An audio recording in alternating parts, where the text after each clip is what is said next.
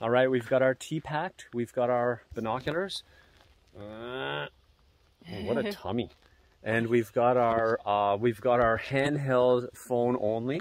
I packed all the camera gear, but I forgot to download the app, and the app doesn't work that controls the camera. So we're going to be going handheld today on the Crack Trail, which is probably backwards for you guys. The Crack Trail in Killarney. First time ever. Supposed to be a really awesome trail. Supposed to be a really hard trail, supposedly. So we'll see.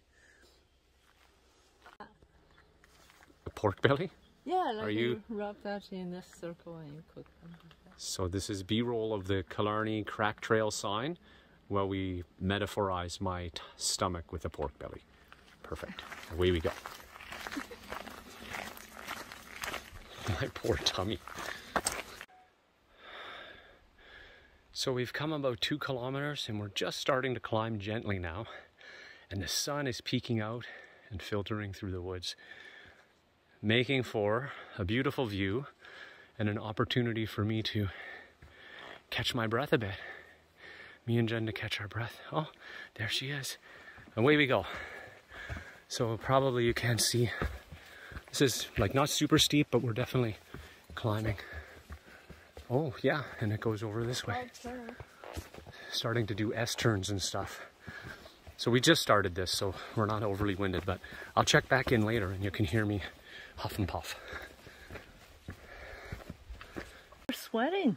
So we're about to go up another little rock passage, but it's just really pretty the way the light's filtering through here. We're really excited to have some tea and our sandwiches. Oh my God, I'm super excited about our sandwiches. Cajun chicken with aioli and cheese. Cheese grommet.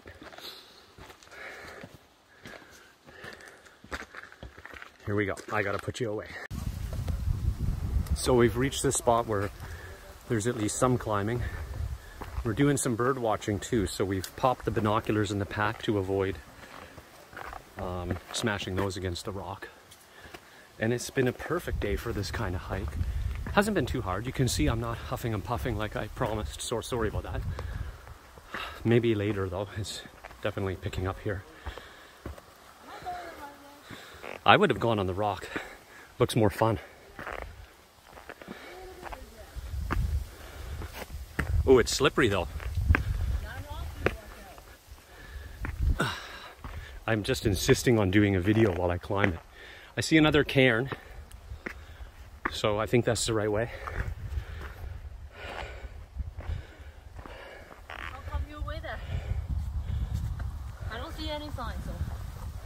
But there's a cairn. Oh. Not a Karen, a cairn. We had to clarify that earlier. C-A-I-R-N, I think. Hopefully I'm right. Now I've recorded myself spelling. All right, we're gonna keep going. All right, so it looks like that last little bit I videoed was actually the arrival. There's a bunch of people chilling over there. The sun had peeked out. Tons of people were descending as we came up. And that last little bit was a bit of a challenge, but for the amount of challenging hype they give this trail, what would you say? I wouldn't rate it difficult. And moderate, huh? Yeah, most of it is not. And if you go the trail way, it's pretty gentle. Yeah. I read that you have to use your hand and stuff, but at least it wasn't for me. If that way, it looks... Yeah. If you're an experienced hiker, I would give it at best a moderate. My assessment is the Luskville Falls Trail is a good measure harder physically on the lungs and the legs, because it's very straight up the whole time. This was pretty gentle the whole time. Yeah. But the views are much nicer here. Luskville's a little bit of it's a training trail, okay? You do it for the benefit. The views are... This is pretty. So this is far, gorgeous. I see 0 birds. And as I said in the last clip, Sammy time. Let's get a spot and get a sandwich going. Oh, look up there. It's even higher up there. You want to make it challenging and go there? No. You want to hang your leg over this? Let's do that. Don't slide down. Don't slide down. So that's going to be our sandwich spot. I hear a raven in the distance. Only birds we heard on the way up were, is he airborne? Oh yeah, there he is. He's way up there, hard to see. He's soaring. Yeah. Pretty loud. He's pretty far. So we're grabbing our seat pads. We're gonna have our sandwiches and our tea and enjoy the view up here a bit. Oh yeah, I was gonna say we were hoping to see some birds, but we only heard blue jays a lot, chickadees, and of course ravens, stuff like that. We didn't. Oh, woodpeckers. We heard woodpeckers.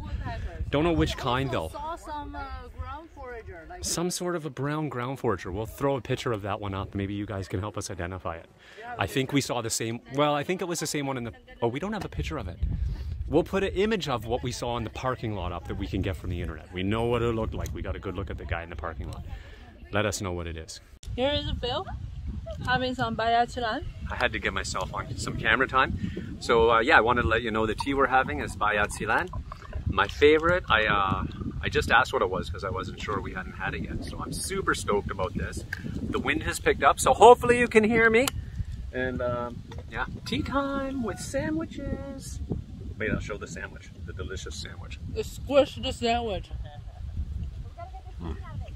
With Bai Ya Qi Lan, it's perfect. Do you understand? No, you don't. These are the risks of tea in the wild.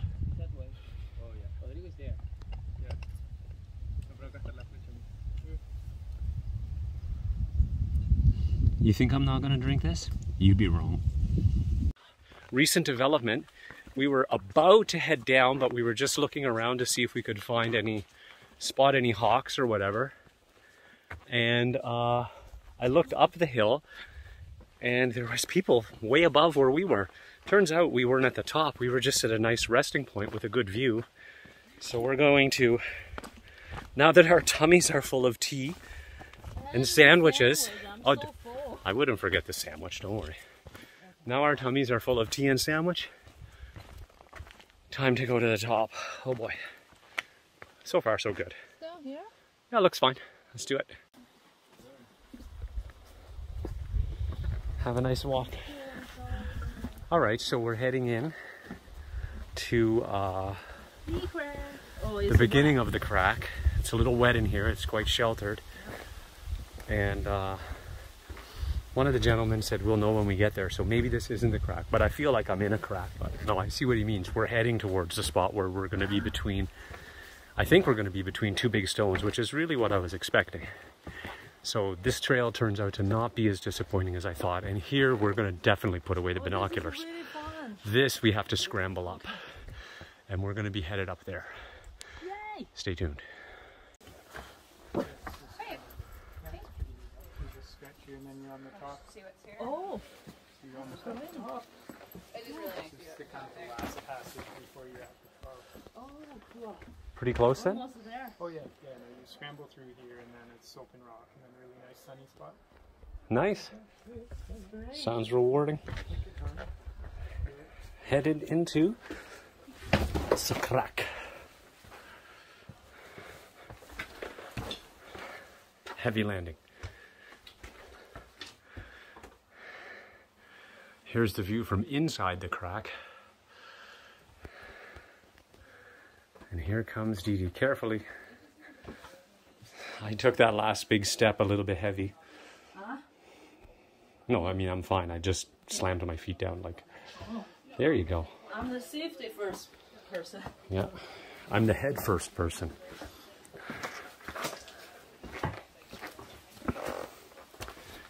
Oh, here's the scramble he's talking about. So we have two choices, sort of the right side or the left side. I'm gonna go with the right and turn this off.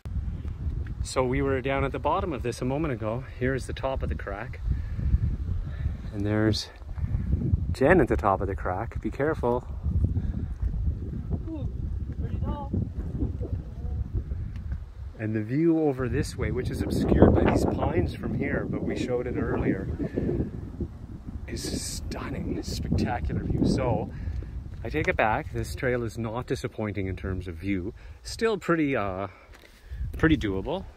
There is a little scrambling. By the last time we reported, we didn't understand the scrambling at all, but now we get it. It's not going to be optional to use your hands, but it's very brief. And if you're if you're in a half decent shape, very doable. Not a long hike either to get here. Beautiful view though.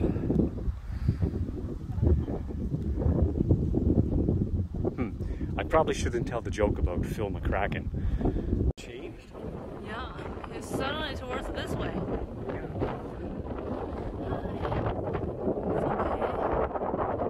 face is pretty in the view. So here we are after the crack in the parking lot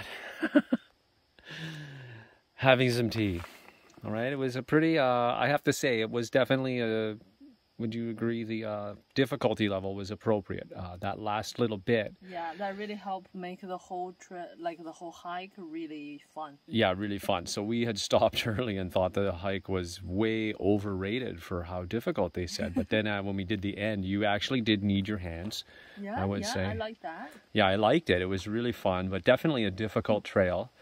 And the overall length after that exertion at the far point, so the exertion's at the most distant point. So then you've got to come back another 4 kilometers, 3.5 kilometers maybe. So definitely bring some tea. You will want some tea when you're done. Yeah, you need a lot of water.